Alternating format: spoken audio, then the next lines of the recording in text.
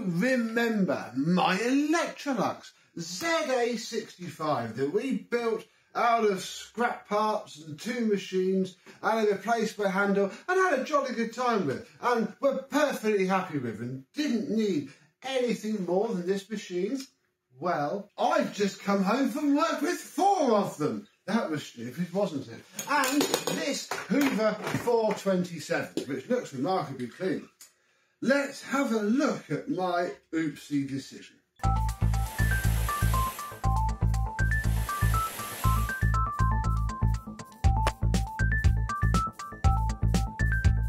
Yes, hello, my vacuum cleaner chums. How are you today? Yeah, there was a post on a Facebook group from some lady clearing out her sadly deceased parents' house, and there's a picture of a couple of these Electroluxes, you know. Oh, does anybody want these? Please, you know, come and take them from me. You see these posts all the time, but this particular one was 12 miles, not even that, from my office. So 4:30 today, off I went and spent an hour hunting through the very nice lady's parents' very big house, and yeah, we found all of these, and there is a flip load of tools over there as well. We're probably going to do this Hoover in a separate video. I don't know. I'll see how long this ends up being, but yeah, we'll keep it mildly about the Electrolux, although, oh, look at that nice VT Volex plug clone on the 427. That's pretty, isn't it? Yeah, we have these machines, and I don't fully know where to begin. I don't know how we're going to work out which ones we've worked out, if there's any issues with them. Why for, you ask? Well, the lady said that her parents used to pick them up. I get them dirt cheap, and I think back in the 80s these would have gone through there. Oh my God, just please take it phase. And hey, you always need spare parts, so I know one of them will run because they were using it. I don't know which one. I'm also thinking I should probably put the filthy mat down because they're all going to need emptying. So let's get set up and we'll chain gang them one at a time, work out what's wrong. We'll turn them on because, I mean, spoiler alert, they all came with some cables. So we'll pick the best looking cable of the bunch and start with the machines, and then we'll go through all the tools and the rest of the cable. So we have, I think, 3 cables, and immediately there is one that we're probably not going to be using. Look, it's done what they all do. Oh, blocking the light. It's done what they do. It's just dry rotting, and oh yeah, look, literally falling apart in my hand. But the end is very good, and where is it? It has a very nice, it's a later style because these bits are longer, MK plug look in brown, not chipped at all. You don't call those things chips, you call those fines. So yeah, that is fit for spares, that's fine. Then there's this cable which has a very nice, is that a sort of early MK tough plug? You know, I think they were marketed as chunky plugs, but yeah, nice MK plug on there. This cable looks an awful lot shorter, I'll be honest, and sadly with all of these have dry rotted on them all. But we also have a nice plug, and I was going to use this cable, and I just cast this one aside because it's very nice, it's very long. In fact, it is perish, but its cord protector is the best. But then I saw this, and this is probably going to come off of these, and I'm going to clean it up and put it on eBay. There's a flipping BBC MK plug on this random, you know, was about to go in the skip pile of vacuum cleaners, because these were, you know, the lady, bless her, she was being very good at making sure that people got the right things. There were a lot of Kemba chef spares. Their old man used to play around with those, so somebody came and filled a transit van full of Kemba chef spares, Morris Minor stuff. They all went off, and yeah, she posted on it. There's an American-based group, actually. You probably watching this, you might have seen it if you're in the Facebook group, and yeah, just up your road. So we're going to use this cable, but no, screw it. We're going to use the BBC plug because that's just amazing. Yeah, you'll probably see this on eBay soon because that looks very nice. So let's start with this one. This is an Electrolux. Electrolux. That one says Electrolux. Yeah, so we've got the Electrolux. I mean, yeah, these are all in various stages of use. If we crack open the front housing, now just talking the front housing, yeah, a lot of these have varying degrees of this happening to the corners. So can't be helped. This one, I have a sticker. For convenience and hygiene, use Electrolux throwaway paper dust bags.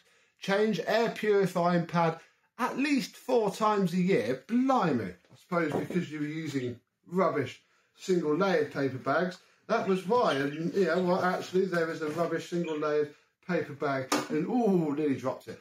Beautifully conditioned Electrolux in here. I actually want to take it out because I had a sneak peek because the phone fell off of one of them in the car. One of them doesn't have it in the bag. So maybe if this one runs, this one can be the one that we'll use to sort of human caterpillar disgustingly clean out all the other ones. Because, why not? One of them was in use. One of them was plugged in upstairs. So, you know, and I think they're probably all going to run. This is all in excellent condition. The handles on all of them, actually, are beautiful. Although, having looked a bit closer, this one has been replaced. I mean, it's been replaced with rivets. One of the sheds was full of tools. As you know, on mine, I had to cheat a bit because I don't own a decent rivet gun. So we use these removable, you can unscrew and pose this, but little coach bolts that go into the handle. And again, it does the same job, looks the same, although mine doesn't actually look as clean as some of the other ones. So that's interesting. So yeah, okay, handle's been repaired. I mean, it's an Electrolux ZA65. It's not going to have not been repaired at some point, is it? Right. Back filter is off. The circlip is still in place. Check nothing's going to crawl out of them because these were full of spiders. One of the Hoover was. And we don't have a back filter at all. So fair enough, we can pop this back on. I don't think these break too much. If you broke that back filter cover, you would break the entire machine. So, you know, I think that's going to be fine. So, maybe we will crack 2 cables out, because this works. I can go plug it in somewhere else and keep my RCD protector socket friendly. Right. Oh, well, it's already turned on. Oh, wow. Yeah.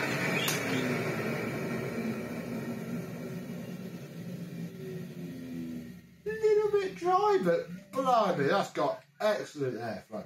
Fantastic. So we have one working machine, and yeah, it's not in bad condition. It's a little bit faded, but there's no scuffs. You know, this is all smooth and shiny and good. Right, number 1 done. Let's pick the next one off the pile. So this is an Electrolux, or sort of a Electrolux.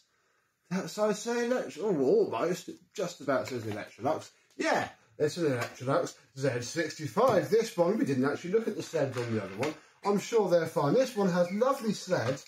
However, this front part has got a bit rusty, but yeah, you could take that off. It only screws in and sorts it out. These front clips are in excellent condition. They would wash up very nice, which is almost a little bit of a shame that, I don't know if I can show it on camera, but this top part looks a bit ripply to me. I don't know whether that's just the dirt on it or how it's sitting. But yeah, we have this one. Don't think it's got a post-motor filter either. Let's really plug it straight in first before we have a look at the bag, because the last one fires straight up.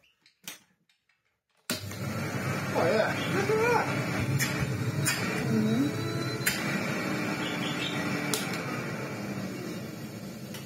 Not such good airflow, although it's still not bad. All I have noticed, there is a little chippy chip on the back of the case, so you know you can damage these if you really try, but you'd have to really try. And I don't know, really, I might say that these rivets look a bit more original. There's certainly no centre bit poking out of them, and the head is a bit smaller, so who knows. I can already see a paper bag in the camera, so that's promising. Yeah, oh, another paper bag and another inner ring as well.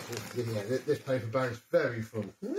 Very clean inside, a little bit of surface rust starting, but not too bad. I'm going to start taking these paper bags out because, you know, even though it's going to be a little while before I get these refurbished, I don't want them to sit with lots of old dirt. Look, it's a Unifit, dirty, disgusting single-wall paper bag. Ugh, we won't have one of those. Yeah, look, this is quite dusty. I'm going to leave it for now because I'll wash all of these at some point, and again, it could be stored a bit better before I get around to maybe refurbishing a couple. I don't know, really. I've got flipping 4 of them. somebody wants one as just a project as is, do let me know. Right, this is probably going to have a bit better airflow now. Oh yeah. Marvellous. I'm turning the switch off every time because I don't want it to short out as I pull the pins through, because it's a little bit fiddly to keep pulling the plug in and out. So this one works, its bag has been removed. Onto the next one in the pile. Oh, the bag retaining clip fell out. We'll put that by there. We've got a whole bag of rubbish to go through. Onto this one, which is an Electrolux ZA65. And these two that are coming up now are the best cosmetically at the glance that I have given them. The tops are not really dinged up. I think I've already got buyers for these nicer ones. So sorry folks, but ooh, oh, it's got a metal back. Is this from this machine? Experts, tell me down below. Another one with no post filter, and oh, the back is just starting to, up that way, just starting to split on there. I wonder if that's this filter. It looks legit. I reckon this is from another Electrolux, you know, like, because they use this design quite a lot. Yeah, and I reckon the way that's being so tight, it is pulling the plastic apart. That's interesting, but quite cool. This one and the other one, cleaner one, would have come from the loft, and well, let's send this video to the original owner, and she must have thought, what the heck, as I tried to squeeze through this tiny little loft hatch to pull this and a load of tools out from the ether. Was it worth it? Yeah!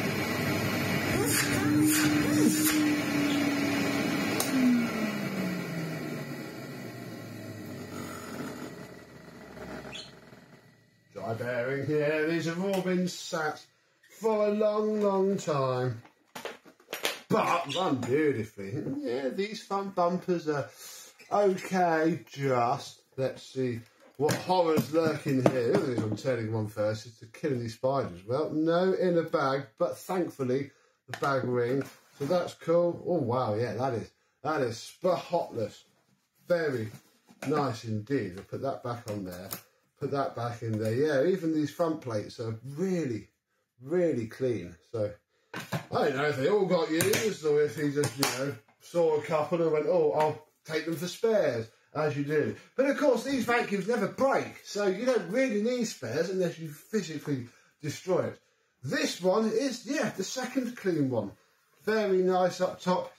And yeah, these are the original rivets, because they're a completely different style to the replacement ones. This one does have it as well.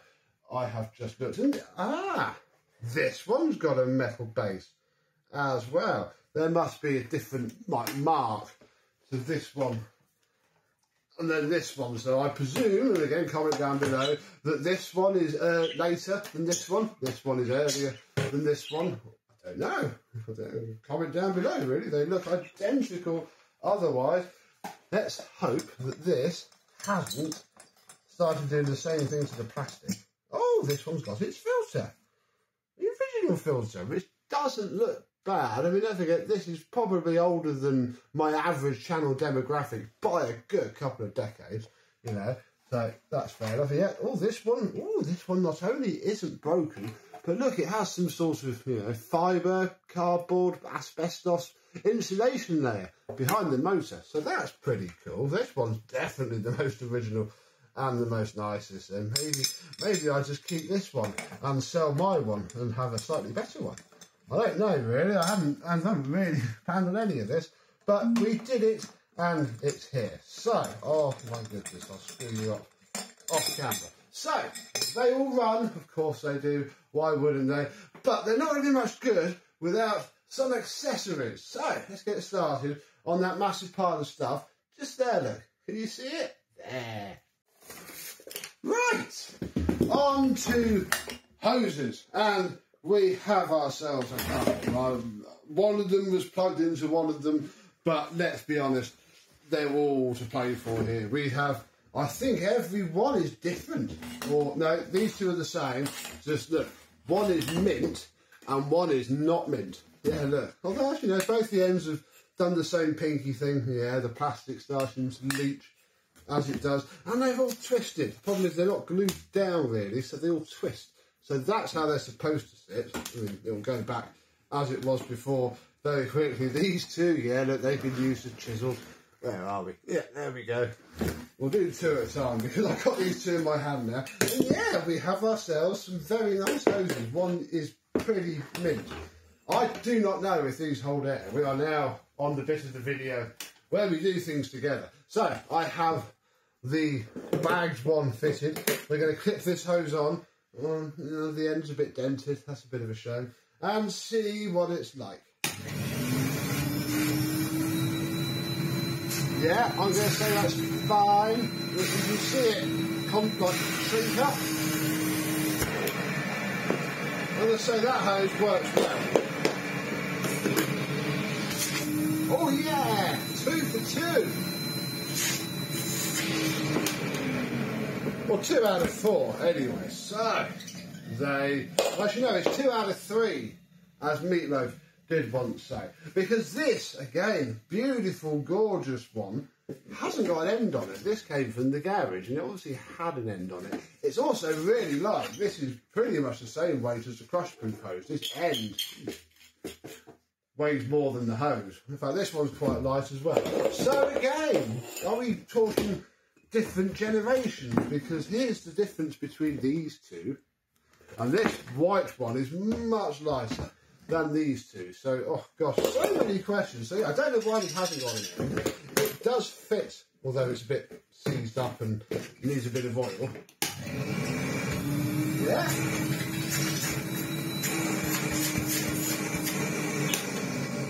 I'd almost say, oh, think of the ends that you can put onto that nice virgin hose. But let's be honest, the genuine end on a 65 is beautiful as it is. This one is in immaculate condition. Please be airtight.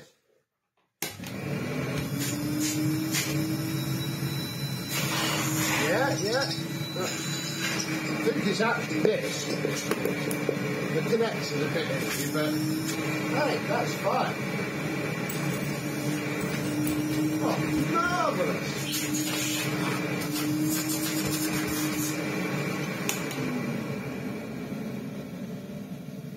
Because it's getting a bit difficult to clean the floor without some form of extension tube. And we have 3. We have this single piece extension tube, which is genuine. I do believe it's genuine. The rolled end is certainly something I've seen from the 70s Electrolux. My Z302 has this style, I think, but nothing to do with these. But of course, it does fit. Then there's these two. These are genuine Electrolux extension ones from, got to be the 1960s. Untwist that, extend it any width you want. So, you know, if you're a midget, you can just have it like that. And again, don't forget, this is also very long in itself. So that probably would be excellent. Or you can give it an anti-clockwise, put it through, twist, and leave it. And this one's quite shiny. I don't know if the camera's going to pick up on how reflective that is. But yeah, very shiny indeed. It also had a sticker on it. And we're never going to know what that sticker's going to say, which is a big shame. And it would be an awful shame if it wasn't for the fact that this second one has a much better condition sticker on it. It's more matte finish than the other one. It also glides freely, you know, a bit of a wash.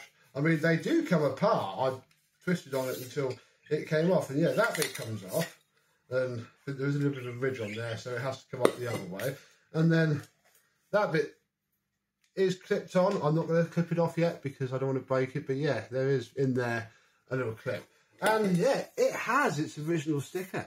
Telescopic tube. I'm going to have to hold this closer. To adjust, hold this tube and twist fluted ring to loosen to tighten with some lovely little art. So yeah, nice original touch there. So we can now reach with our vacuum. Very cool indeed. We'll put this in the pile of we know what the heck it is. So, I mean, obviously we can't really clean like this. This end will end up like the end of this wand. So this hose, sadly. So it is time to have a look. Oh my goodness. In here. Now most of this bag was already prepared when I got there. We found a few bits and bobs here and there. But not even I know fully what's in here. So we have this floor head with the narrow, and again there's going to be a theme here because I've got both of these heads, a wider one and a narrow one. This one is the earlier head, I think, and yeah, it's got some very nice bristles. I think this one was in the shed, I can't remember now. And then, oh yeah, it moves beautifully. So, and it's also got this weird, I've got one of these, I've never known what the heck it goes with, because yeah, I always plug that in there, and that's absolutely perfect. You know, this is a really nice head actually. Maybe we can use a different Electrolux ZA65 every month for 4 months, and then yeah, then you add this to it, and well, oh gosh, no, okay, that obviously wasn't on the. Yeah, what is this for? Comment down below. What is this silly little adapter thing for? So that's there. Yeah, this head works fine. Here is another head. Oh, it's a little bit.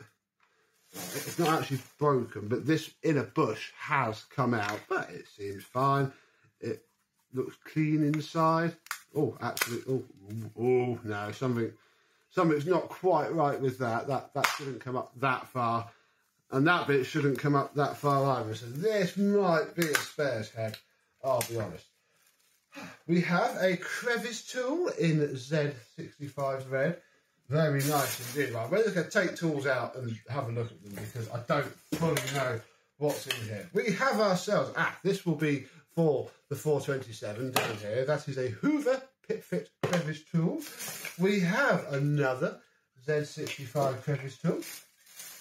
We have this and this. These are in the shed. Part of me thinks that they're just pattern, non-genuine tools. But, you know, they're here. They can join the party. Oh, they're 32mm, so... Well, that one is anyway. Yeah, they're both 32mm, so we'll put them in the pile, but who knows. Then, yeah, look, well, in fact, there's 3 heads. Let's get all 3 out, because why not? So, yeah, we have 1, 2, 3, 4, 5 floor heads. And 3 of them are this narrow type. Oh, I mean, someone's given that a good old scrub-a-dub-dub, haven't they? Yeah, these are in the loft, because I can see the loft insulation. But, hey, yeah, they work fine. Clickety-click, nothing wrong with that one. This one, yeah, very good. Clickety-click, yeah, that'll wash up okay. All the grit gets in the springs. You don't want to take these fully apart. You take the base plate off and then just wash everything carefully. This cover comes off.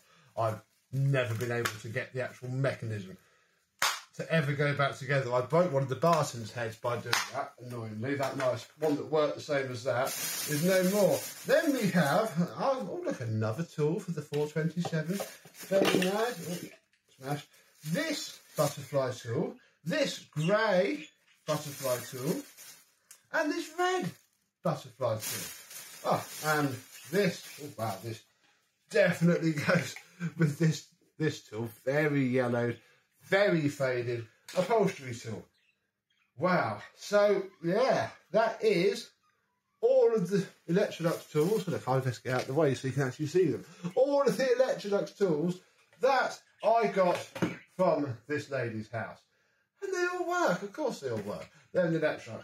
So I think what I'm going to do now is I'm going to find the best one, put the best tools with it, and you know, best of everything, and we'll have a vacuum with one at least looking, because you know it's quite clean. Why don't we give it a bit of a wipe down now? It's this one. Oh, this one, I reckon. When I haven't got, do I have spray with me? Oh, I've got Sif, but we don't want to get Sif onto this vinyl. So yeah, a bit of a wipe down. Should all come apart and get washed.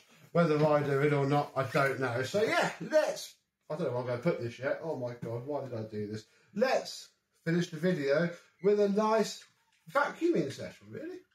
Oh, wait. Oh, hang on. If we want to do this, we're going to have to swappy, because the reason we're using this one is because it's the only one with a bag in it, isn't it? There we go.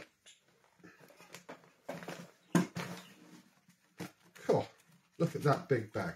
Right, that can go on. Of course, you're not going to line up now, are you? Why are you not going to line up now? Come on.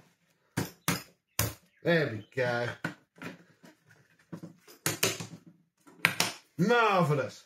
Right, and there we go. We have a nice, very complete with its two tools that you can't see, Electrolux Z65 with all of its tools, the mintest hose and the bag that is fitted.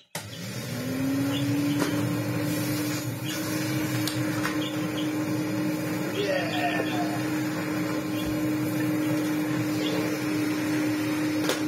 It's very gliding. It isn't doing anything more than picking up the surface dishwasher. I can't lie, but it's working. You just flip it round. But yeah, glidey. Or you touch down and have the brusher. But of course, that's more for over here. Yeah, that hose weighs nothing.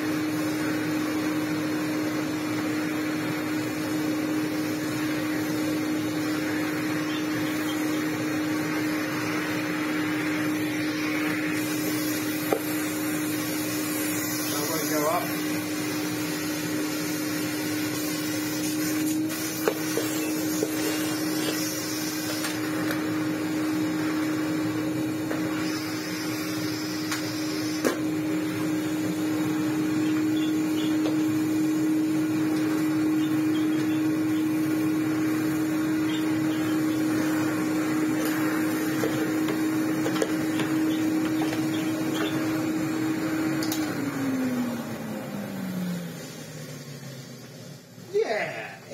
Works. It does a thing.